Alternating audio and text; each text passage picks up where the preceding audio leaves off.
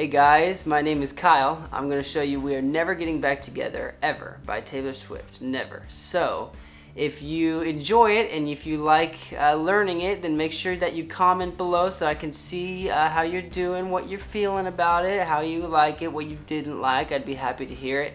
And don't forget to subscribe, and I'll just keep on making these videos and you'll just keep on learning all these crazy cool songs. So, here we go. Alright, so on this Taylor Swift classic, the pattern for the verses is strum, what, and I do a C2 here.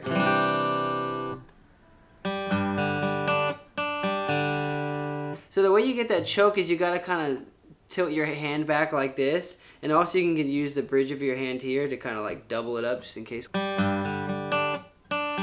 You see that twitch right there? It's basically me touching all the strings to this sound. Otherwise it sounds like, which is fine, but it's just not what you hear on the record. So C,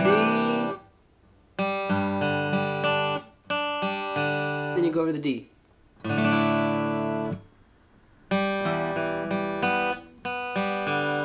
When you come back up, you can let go of your E minor chord. Like let that string, that D string be open so you can already be preparing for the C. That's actually how they do it on the song, so. And so on the chorus, we just add some extra strumming in. We're like. So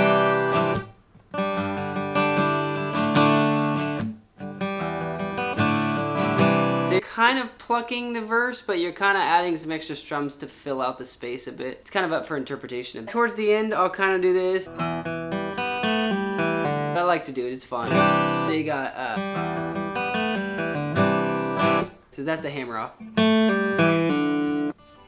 Cool.